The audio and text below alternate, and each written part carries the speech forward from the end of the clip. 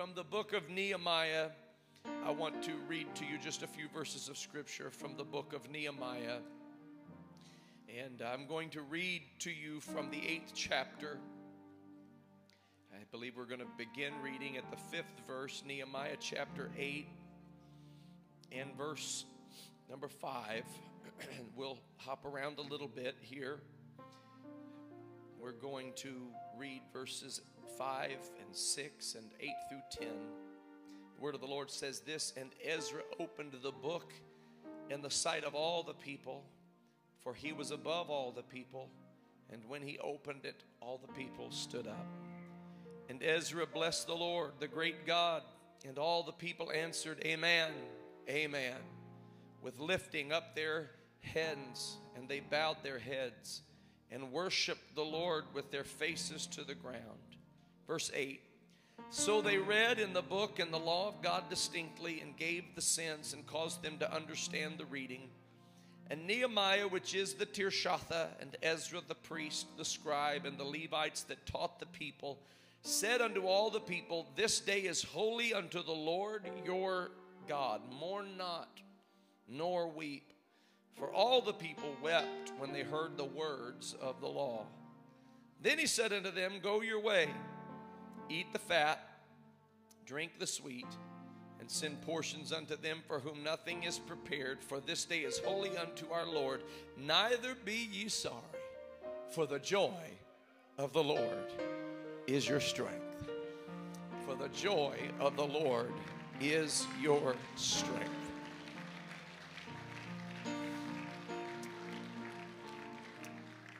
And I depend on the Lord tonight, but I trust that He'll help me to preach to you a few moments on this subject: the joy of the Lord is your strength.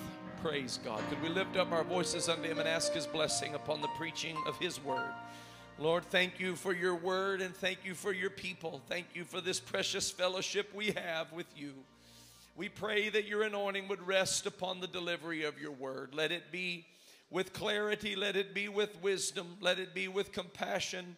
Let it be accurate, Lord. I pray that it'll be spoken in love and yet in boldness. And for this we give you praise, and we thank you for it. In Jesus' mighty name we pray. And everybody said amen and amen. God bless you. You may be seated in the name of the Lord.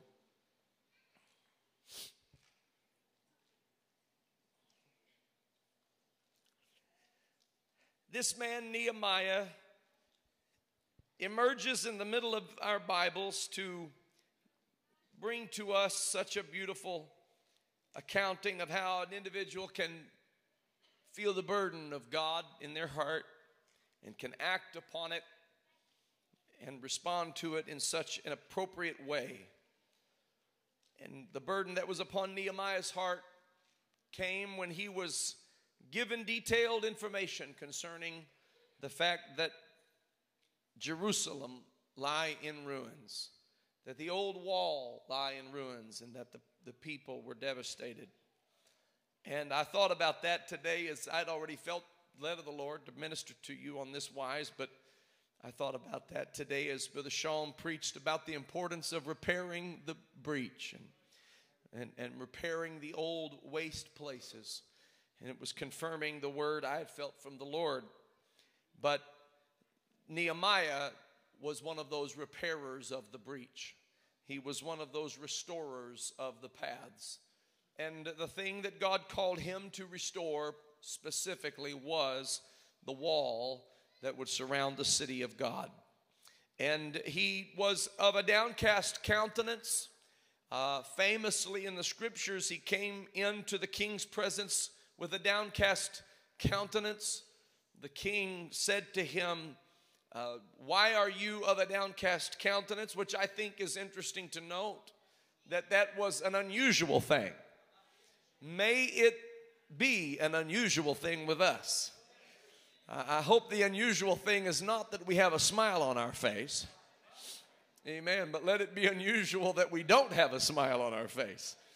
And when Nehemiah walked in with a downcast countenance, the king said, something's wrong, because this is unlike the Nehemiah I know. And when he inquired a bit about it, it was like a gushing stream came out of Nehemiah as he said, what is there to smile about?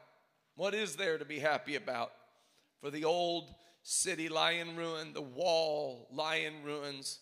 The people are intimidated. The people are seemingly without any kind of a future. They've lost their past. They've lost the land of their heritage. And as he began to express his burden, the Lord not only had put a burden upon his heart, but the Lord began to impart that burden unto the king. And the king took part in Nehemiah's desire to go back to Jerusalem and build the wall. And so Nehemiah went to Jerusalem, and he built the wall. And I'll even say it this way, he didn't actually necessarily build the wall, he rebuilt the wall. And rebuilding something sometimes is even harder than building it. Sometimes if something has been brought down, there's a sense of loss so strong that it takes quite a bit to muster up the energy and the courage to rebuild it. But I believe God wants to rebuild some things in us tonight. I believe there's some people who feel like they've lost some things, and God wants you to know that He's going to rebuild it in you. And He wants to give you the strength for that. Hallelujah. And He wants you to know that the joy of the Lord is your strength. So Nehemiah, of course, goes to Jerusalem, and quite an undertaking if you ever get the chance to really study that book out. He went by night so people wouldn't really pay a lot of attention to what he was doing, and he was checking out the city. He was sizing it up. He was making his plans. He was drawing out his prints, if you please, and he was just making sure he had everything in order before he launched into the project itself. It was going to be quite a challenging prospect, and it was not without its detractors. Infamously, Sanballat and Tobias rose up against him and against every work that he did. They challenged him on every front. They challenged him to say this is just a useless effort. They challenged the legitimacy of what he was even trying to do. Why are you trying to do it? They questioned his motives. They tried to infer that there was some sort of a malicious agenda on Nehemiah's part, that he was actually going to be some kind of a nefarious character that the king should be concerned about, tried to defame him. Then they tried to talk about the competency, saying that you don't know what you're doing. You're not even a good engineer. Your builders aren't good at what they do. We began to mock what they were doing. They said if a fox were to climb up on that wall, it would be enough to cause the wall to fall. And so there was mockery, there was defamation, and it actually grew unto the point that they tried to stop him by legal means. They tried to stop them with physical violence, and Nehemiah let them know, I'm not playing games. I'm building this wall. And he told the people of God, put a weapon in one hand and a tool in the other, but we're not coming down from this wall. And they built the wall. They built the wall. And it was an amazing part of Israel's history. And when they got to the completion of the wall, then another part of their project began, because they weren't just simply there to rebuild a wall. They were there to bring revival. And Ezra the scribe and Nehemiah the Tirshatha, he had been the cupbearer for the king, which was quite an unenviable task. It was his job to taste the food or the drink of the king before the king did. And if he didn't drop dead, then the king would enjoy his lunch. And so that's what Nehemiah was. But now he's the Tirshatha. He's the governor. Ezra is the scribe. And the Levites are all in order. And so you have the governor, you have the priestly scribe, and you have the Levites, and they are standing before the people, and as they're explaining to them why the wall and what this matters and why this matters and what it all infers, the Bible says that they began to read in the book of the law of God distinctly. And they began to cause the people to understand the meaning of the law. And they read it in such a way and explained it in such a way that even the children could understand what the law of God was saying. And they were doing so because it had been so long since the law of God had been read in the ears of the people. And it was to be read in the ears of the people on a regular basis. But it had been so long, nobody was even familiar with the law of God. But in revival, the word of God begins to take preeminence. And when they read that word of God, the people began to see the perfection of the law, the expectation of the law, the high and holy standard of the law. And they began to look at their own inefficiencies, inadequacies, and deficiencies. And when they saw the contrast between themselves and their imperfection and the law and its perfection, it caused a great mourning to overtake those people. And they grieved as they heard the law of God. And weeping and wailing and mourning began to be incurred among the people. And as Nehemiah and Ezra and the Levitical priests began to hear this groundswell of weeping and mourning, they spoke up and spoke to it and said, "Weep not, mourn not. This day is holy unto the Lord." And they said, "Go and have a meal and enjoy your family and get some neighbors and have some fellowship, because this day is holy unto the Lord, and the joy of the Lord is your strength." Hallelujah. And I have come tonight in the name of the Lord to tell somebody that the joy of the Lord is your strength. Sad one, weep no more. The joy of the Lord is your strength. The Lord is going to give you joy. He's going to take from you the spirit of heaviness, and He's going to give you the garment of praise. He's going to take from you mourning, and He's going to give you the oil of gladness. Hallelujah. Where there was mourning, He's going to give you dancing. He's going to put a song in your soul. He's going to put a praise upon your lips. He's going to put dancing in your feet. For the joy of the Lord is your strength. I'm preaching to people today who need strength. That's what you need. You need strength. You need strength for the journey. You need strength to come through the trial you're facing right now. Some of you have burdens upon your shoulder, and you don't know how you're going to make it through. But in the name of the Lord, God is going to give you strength. I'm not talking about a caffeine rush. I'm not talking about a cheap high or a temporary thrill. I'm talking about the strength that can only come from God.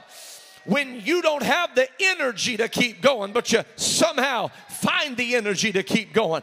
When you don't have the strength to keep moving, but a holy wind from heaven comes upon you, and you have strength that you draw from. Hallelujah. That you don't even know how it got to you, but it's going to get to you because it's the joy of the Lord, and it is your strength. Praise God. I need to know what the joy of the Lord is. I don't want to just guess at what it is. I don't want to equate it with some kind of a human happiness. I don't want to equate it with some kind of an emotional state of well-being.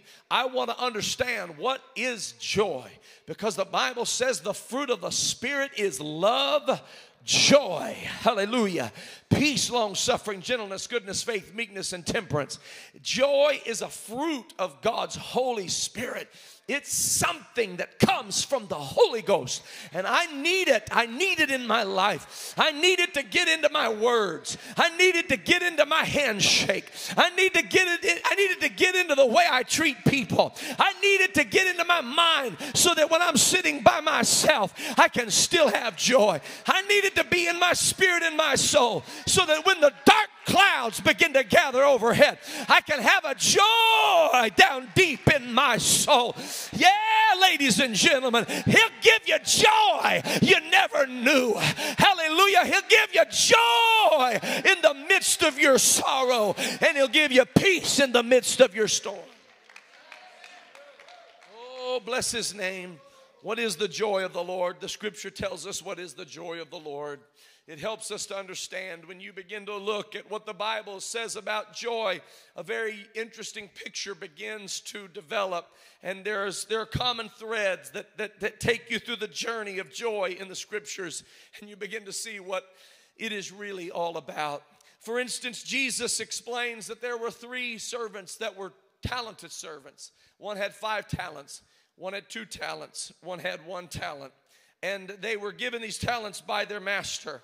And the master went for a journey. He came back and he expected there to be a multiplication of the talents. And if you're familiar with the parable, you know that the 5 talented servant invested his talents and he brought back the investment, and he had gained 5 more talents from the master. And then the 2 talented servant had wisely invested his talents, and he too had gained 2 more talents. And this 1 talented servant invested his talent in the earth, buried it, and said, I don't have anything to show you except that 1 talent's buried in the earth. He said, I knew that you were an austere man, and you reaped where you strawed not. And so he said, I didn't really know what to do with that 1 talent, so here it is. And in this parable, the Lord begins to give us an insight as to what happened with those 3 servants. He said to that 1 talented servant, he said, you're wicked and you're slothful. And that servant was cast into outer darkness as an unprofitable servant. But the 2 servants that did, in fact, trust in the thing that the Lord had given them, the Bible says he looked at them and said, well done, thou good and faithful servant. Enter thou into the joy of thy Lord. I want you to know that he was welcoming them into the joy of thy Lord. It was a place of eternal abode. He was welcoming them into the eternal kingdom of God. Enter thou into the joy of thy Lord. Jesus talked about joy in the parables that he shared. In one particular parable, he described the good shepherd who went looking for that 1 lost lamb. There were 99 sheep in the wilderness, but that good shepherd went looking for that 1 lost lamb. And when he found it, he wrapped it around his shoulders and he brought it back to the fold. And he reunited that 1 lost lamb to the 99 in the wilderness. And when that reunion occurred, he stopped the parable. He said this shepherd called his neighbors and began to rejoice with them. And he stopped the parable and said, so is there joy in heaven over 1 sinner that repents. He didn't stop there. He said the kingdom of heaven is like a woman who had 10 coins and she lost 1. Now some people might not even consider that 1. I got 9. What do I need that 1 for? But in the kingdom of heaven, every coin matters, just like every lamb matters, just like every soul matters. And that woman began to throw her house into a disarray as she looked for that 1 lost coin. And when she found it, she had overthrown the furniture. She undid the carpet. She looked behind every nook and cranny. And when she found that 1 lost coin, she called together her neighbors. They all joined together. And she rejoiced with her neighbors over finding that 1 lost coin. Jesus stops the parable again and said, so in like manner is there joy in the presence of the angels over 1 sinner that repents. There's something about 1 lost coin being reunited to the 9. There's something about that 1 lost lamb being reunited to the 99. That brings joy in heaven. That brings joy in the presence of the angels. Something happened when that 5 talented and 2 talented servant were giving account for their talents. And they were being deemed well done by the master. And he opened up the curtain of time. And when they looked into eternity, they stepped into the joy of the Lord. And I've come to tell you, it's that joy of the Lord that is your strength. When that prodigal son walked away from his father, he said, I don't want anything to do with you. I just want your money. I want the inheritance. I don't want to wait for it. I want it now. I want to live it up now. I want pleasure now. Be careful with that pleasure that lasts for a season. That sinful pleasure. It's not real pleasure at all. But in his presence, there is fullness of joy. And at his right hand there are pleasures forevermore. That's the difference between real pleasure and fake pleasure. Fake pleasure lasts but for a season, but real pleasure lasts forevermore. And it's in his presence, and in his presence there is fullness of joy. That prodigal son that we call him, that prodigal, went away from the presence of the Father. He lived riotously. He lived like a heathen. He lost everything that he had. He lived it up, and he lost it all in his drunken state of mind until finally he was in the pigsty, infamously in the pigsty. And while he's there eating like no human should eat, and he would fain have filled his belly with what the pigs were eating. And while he was sitting in this pigsty, the Bible says he came to himself. He came to himself. And while he sat there in that low and degraded state, he considered that my Father's servants have it better than I have it right now. Maybe, just maybe, I could get up out of this place and I could go back to my Father and he might welcome me in as a servant. You know what that tells me? That tells me he didn't know his Father at all. And if he had known his Father, he probably would have never left in the first place. I am of the persuasion that people who really do truly come to know the goodness and the power of Almighty God, they never want to leave it. Those who really truly encounter him as he is, they don't want, there's nothing in this world that can satisfy. If you have tasted of this heavenly gift and you've walked away from it, I want you to know there's room at the cross for you. There's some place right here in the Father's house. In his presence there's fullness of joy. He got up out of that place of degradation. He came back to his Father's house. And when he was a long ways off, his Father apparently was watching for him, because he ran to him and he fell upon him and he kissed him and he welcomed him home. And when his son said, "Can I be just one of your hired servants?" his father said, "That's not who you are. You're not one of my hired servants. You are my son." Somebody go kill the fatted calf. The elder brother had a little problem with it. But the father looked at the elder brother and said, "You have ever been with me, but this my son was dead and he's now alive." There's joy. There's joy to be had.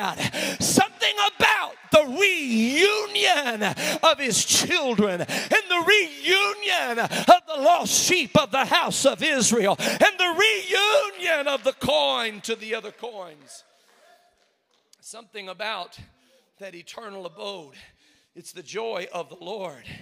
It's the joy of the Lord. Now, faith is the substance of things hoped for, the evidence of things not seen. For by it the elders obtained a good report through faith. We understand that the worlds were framed by the word of God. By faith Abel offered unto God a more excellent sacrifice than Cain. By faith Noah, being warned of God of things not seen as yet, was moved with fear, prepared an ark to the saving of his house. Without faith it is impossible to please God. For he that cometh to God must believe that he is a rewarder of them that diligently seek him. By faith Enoch was translated that he should not see death. By faith Abraham went looking for a city that hath foundations, whose builder and maker is God. Through faith Sarah also herself received strength to conceive seed and bring forth a son. These all died in faith, not having received the promises, but having seen them afar off, were persuaded of them, hallelujah, and confessed that they were strangers and pilgrims upon the earth. They that say such things declare plainly that they seek a country. And truly, if they had been mindful of that country from whence they came out, they might have had opportunity to have returned. But now they desire a better country that isn't heavenly. Wherefore God is not ashamed to be called their God, for God hath prepared for them a city. By faith Moses chose rather to suffer affliction with the people of God than to enjoy the pleasures of sin for a season. He esteemed the reproach of Christ greater riches than the treasures in Egypt. Hallelujah. He endured by faith as seeing him who is invisible Finally, the writer of Hebrews said, time fails me to tell you about everybody. I wish I could tell you about Gideon and Barak and Samson and Jephthah. I wish I could tell you about all these heroes of faith, because they, through faith, subdued kingdoms. And through faith, they turned to flight the armies of the aliens. And through faith, they quenched the violence of fire. And through faith, they stopped the mouths of lions. And their own lives, their children were sawn asunder. And they gave their own lives and jeoparded their lives. And finally, he said, the world was not even worthy of them. And then he says, wherefore, seeing we also are compassed about with so great a cloud of witnesses, let us lay aside every weight and the sin that doth so easily beset us. Hallelujah. There's a great cloud of witnesses, of people who have been there, who have done that. Are you going through a fiery furnace? Because there's some guys in the great cloud of witnesses that can say you can make it through the fiery furnace. Are you going through a lion's den? Because there's somebody in the great cloud of witnesses who can say, I've been through the lion's den. God will meet you in the lion's den. Everything is going to be all right. Some way, somehow, everything is going to be all right. So let us lay aside every weight, and let us run with patience the race that is set before us, looking unto Jesus, the author and the finisher of our faith, who despised the cross and endured the shame for the joy. For the joy that was set before him, he endured the cross, despising the shame. Why did he endure the cross? For the joy that was set before him. Why did he endure the cross while he despised the shame? I want you to know he despised that shame. I know it's a pretty little way that we convey it 2,000 years later. And we've got our sweet little songs, and we hum them, and we sing them, and we strum them, and we key them to say, on a hill far away stood an old rugged cross. And sometimes it can get so quaint, and it can get so serene, and it does bring tears to our eyes. I'm thankful that we're moved by the message of Calvary, but sometimes it can be on a hill so far away that we don't understand the brutality of that moment. You hear me? He despised that shame, but he endured that cross. And there's a reason he endured that cross. It was for the joy. It was for the joy. It was for the joy. It's because sheep were coming home. It's because coins were being reunited. It's because prodigals were going to return. You want to know why? Because there's power in the blood. Because there's power in his name. Because he was fulfilling one covenant and ushering in another. It was for the joy. It was for the joy. That's why he was wounded. Not for his transgressions, for our transgressions. That's why he was bruised. Not for his iniquities, but for our iniquities. He did it for the joy. The joy of bringing all God's children home. After Job had spent chapters defending his own righteousness, his accusers leveling accusations against him, and finally, the Lord appeared in a whirlwind to Job, and he said, who is this that darkeneth counsel without knowledge? Who is this? He said, gird yourself like a man. Instruct the Almighty. And he began to go back systematically through every part of the discussions that Job and his accusers had. And he began to deal with each of their questions and all of their expoundings. The things that they expounded so wisely upon. And they basically were trying to outdo one another with who knew more about God. And so God said, here I am, guys. Instruct me since you're so smart. And he said, Job, I have a question for you. Hath the rain a father? Who hath begotten the dew. Where does the ice come from? Do you know why there are galaxies? Why there are constellations? You talked about Orion and the Pleiades. Please, I beg you, tell me about those constellations. Explain to me what their purpose is. Tell me about the coney who are but a feeble folk. Tell me about the wild donkey that doth bray. Tell me about Leviathan and about Behemoth. Since you know so much, why don't you tell me about all these things you understand? I have a question for you, Job. Where were you when the morning stars sang together? And where were you, Job, when the sons of God shouted for joy? Because, Job, there was a time when sons of God shouted for joy. There was a time when all God's children were together. There was a time when there was peace and there was harmony. Ladies and gentlemen, if God has to manifest himself in the flesh, if God has to be in Christ reconciling the world unto himself, if God of glory has to come down into the form of man in the fullness of time, made of a woman made under the law, if God himself has to be a part of this world that we're living in, so that he can deliver us from the sin and the death we can't get out of. We are stuck in the death grip of sin. We are stuck with the vice grip of sin and death. But God said, so help me. I will come down there myself, and I will live the life you have to live to get free. And I will live the kind of life you have to live to overcome hell. I will live the kind of life you have to live to overcome death, hell, and the grave. I will do it because I'm going to see joy. I'm going to see joy.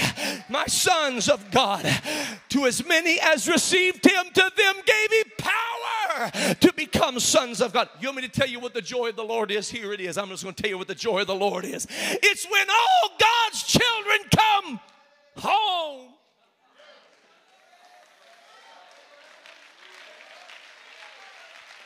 Well done, thou good and faithful servant.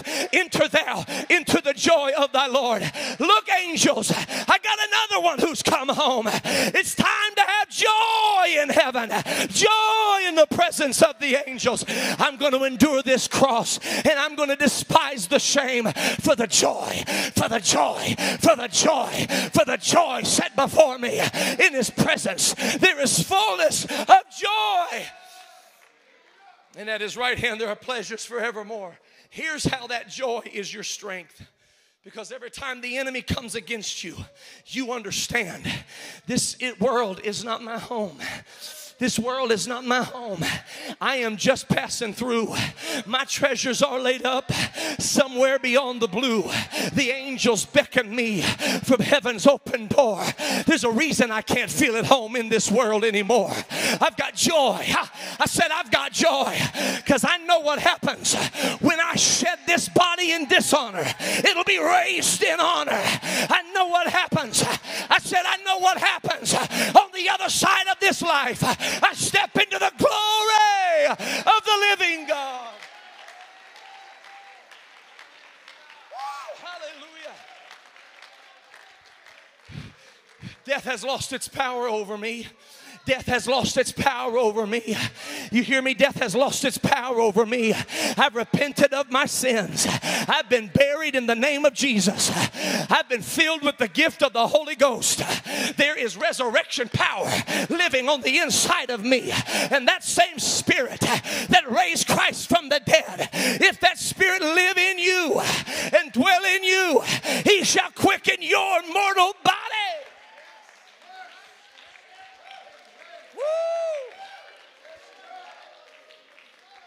Can I preach it like I feel it? Behold, behold, I show you a mystery. We shall not all sleep, but we shall all be changed in a moment, in the twinkling of an eye. At the last trump, the trumpet of God shall sound, and the dead shall be raised incorruptible. And this mortal shall take on immortality, and this corruptible shall take on incorruption. Then shall be brought to pass that saying that is written, death is swallowed up in victory. O death, where is thy sting? O grave, where is thy victory? The sting of death is sin, and the strength of sin is the law. But thanks be to God who hath given us the victory through our Lord Jesus Christ. Therefore, my beloved brethren, be ye steadfast, unmovable, always abounding in the work of the Lord, for as much as you know your labor is not in vain in the Lord. For this we say unto you by the word of the Lord, that we which are alive and remain shall not prevent them which are asleep. For the Lord himself shall descend from heaven with a shout, with the voice of the archangel, and with the trump of God. And the dead in Christ shall rise first. Then we which are alive and remain shall be caught up together with them in the clouds to meet the Lord in the air. And so shall we ever be with the Lord. Wherefore, comfort one another. Comfort one another. I've got joy for you, brother. I've got joy for you, sister. Comfort one another with these words.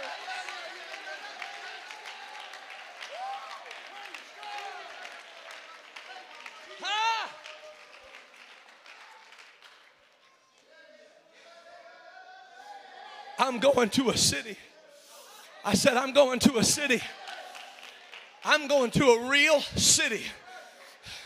I'm going to a city with a resurrected body. You hear me? I have a body that can't get sick. I'm going to have a body that can't get old. I'm going to have a body, you hear what I'm telling you, that'll never die. I will live forever with the Lord Jesus Christ. That gives me joy down deep in my soul.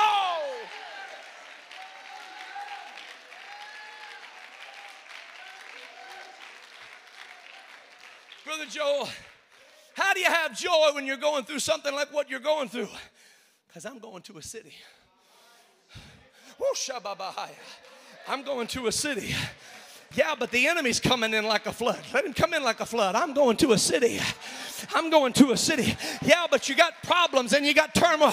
I'm going to a city. Hallelujah. I've got Jesus on my side. I'm going to work until the day is done.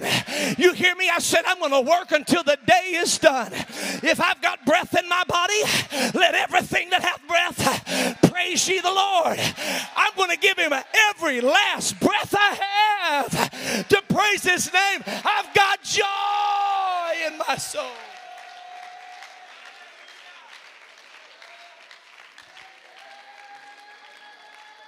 I've got joy in my soul. I have found his grace is all complete. He supplieth my every need. While I sit and learn at Jesus' feet, I am free. Yes, free indeed. It is joy. It is joy. It is joy. It is joy. It is joy unspeakable and full of glory.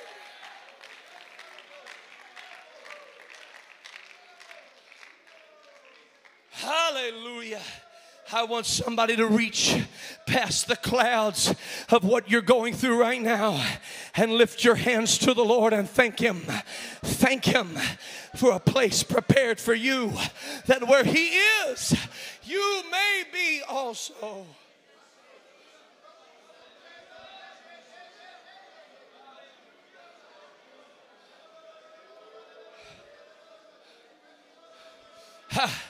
I want you to know, these saints, bishop of these last 100 years, they're in that great cloud of witnesses. Those that have gone on before, they might be gone for a little while, but they're only gone from us in this physical plane. But they're in the presence of the living God, in the great cloud of witnesses. You hear me, ladies and gentlemen? There's coming a day. I said there's coming a day on that great getting up morning when all the saints shall rise. When that roll is called up yonder, I'm going to be there. You hear me? I'm going to be there. There is a happy land of promise over in the great beyond, where the saints of God shall soon the glory share. This is my joy. This is my joy. This is my joy.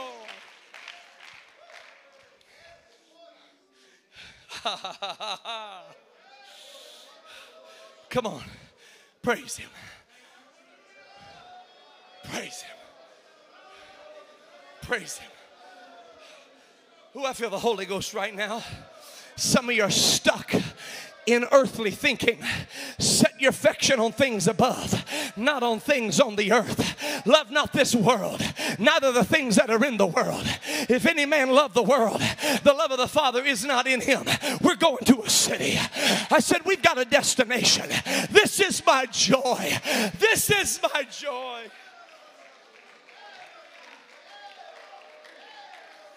Woo. You can stand with me right now.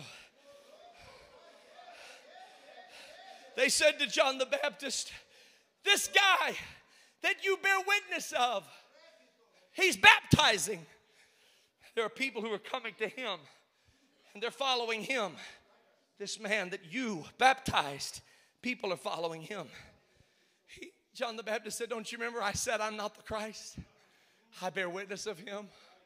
He said, don't you remember that he's the Lamb of God that taketh away the sins of the world? He said, no man can have anything except God give it to him. And he said, God has given him the bride because he is the bridegroom. He said, but here I am, the friend of the bridegroom. I see the joy of the bridegroom and his bride. That forerunner, that greatest prophet born among women, John the Baptist. He said, I look at Jesus and I look at his followers. And he said, this is my joy. Seeing the great reunion, the great reconciliation. This my joy, therefore, is fulfilled. Oh, I feel the Holy Ghost. Some of you are searching for joy in this world and you'll never find it. You're trying to drink your way to it, you'll never get there. You're trying to smoke your way to it, you'll never get there. You're trying to love somebody your way through to it and you'll never get there. You're trying to go to one event after another and you'll never get there. You've got to understand this joy is a joy that comes from heaven. It's the joy of the Lord. And you got to get in that bride and be reunited, be united with the bridegroom. Hallelujah. You've got to be that lamb that gets up on his shoulders and says, take me to the fold. You've got to be that coin that gets brought back to the other nine. You've got to be that prodigal son that comes to himself and says, I'm going to my Father's house. Come on, that's it. Just lift up your hands to heaven right now and let the joy of the Lord come upon you. Let the joy of the Lord come upon you right now. Hallelujah. Hallelujah. Come on. Let that joy of God come on you right now. Let that joy of the Lord get on you right now. In the name of Jesus, I want somebody to let that joy get in your hands. Somebody let that joy get in your feet. I need somebody that's going through something. I'm very specifically, I need somebody that's going through something right now. I need you to step out of your seat and into that aisle and say, I've got joy down deep in my soul. I've got joy down deep in my soul. Come on, that's it. I need somebody that's going through a challenge right now. You come out of that seat with joy on your lips. Come on, that's it. Great is the Lord, greatly to be praised in the city of our God, in the mountain of his holiness. Beautiful for situation. The joy of the whole earth is Mount Zion on the sides of the north, the city of the great King.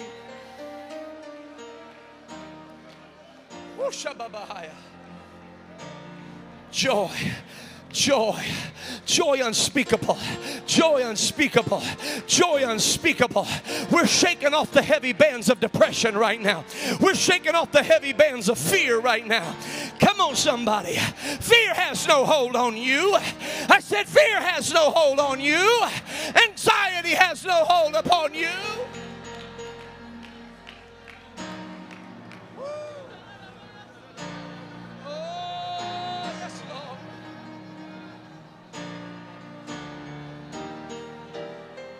In the name of Jesus.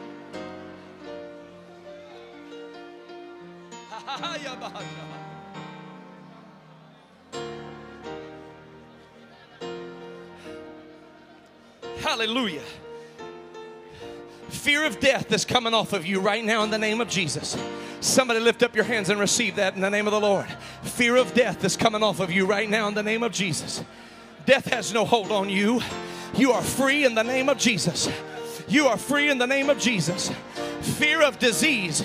Fear of disease is coming off of you right now in the name of Jesus. Come on, that's it. That's it. By his stripes you are healed. Come on, that's it. Enter thou into the joy of thy Lord. Enter thou into the joy of thy Lord. In his presence there is fullness of joy. Come on into the presence of God. Come on into the presence of God.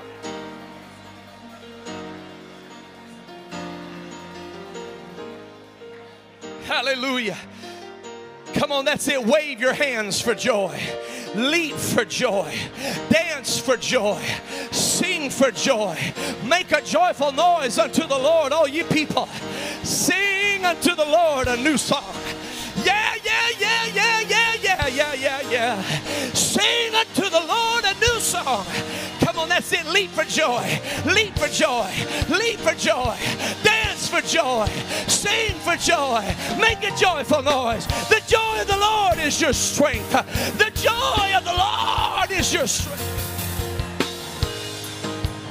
Hallelujah. Hallelujah. Come on, some of you are waiting for the singers to sing. Don't wait for the singers to sing. You've got the song inside of you. Give him praise right now. Give him praise right now. I need somebody to begin to praise the Lord. Worship him in the beauty of holiness. Magnify his name. Come before his presence with singing. Be thankful unto him and bless his name. Make a joyful noise.